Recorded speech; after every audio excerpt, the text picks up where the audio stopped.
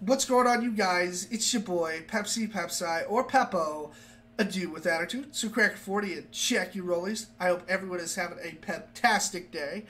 And we are coming at you with another reaction. This time to Shazam, Fury of the Gods official trailer. I'm an idiot. It's showtime!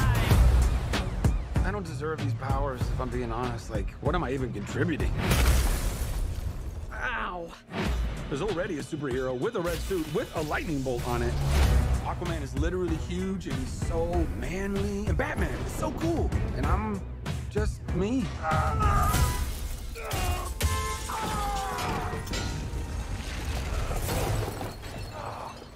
I feel like a fraud. It doesn't matter. Anyway, the wizard gave me superpowers. Well, then everybody got superpowers. Where's everyone going? To fight crime? Okay. Now everyone's kind of like doing their own thing, and I'm the only one trying to keep it together. You understand I'm a pediatrician, right? Come on! Now let's get down to business. Listen to me, Billy. The fate of your world depends on it. Play around, what is this? The daughters of Atlas are coming for you. Children stole the power of all the gods. This is very personal, Billy. Look, I might not have as much experience as you, because I'm not super old like you. But I've seen all of the Fast and the Furious movies, lady. It's all about family! Guys, that was a signal! Introducing the star of our show. His name is Shazam! Now let's get down to business. Your world will not survive this. I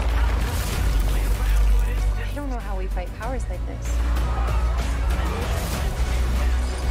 You think I know how to fix this dude, but I really don't. Billy, everyone can be worthy. Let's give it a chance. Now go fight for your family. Go fight for the world. Hurry, step right up. You wouldn't want to be anywhere else in the world right now. I just threw a truck at a dragon.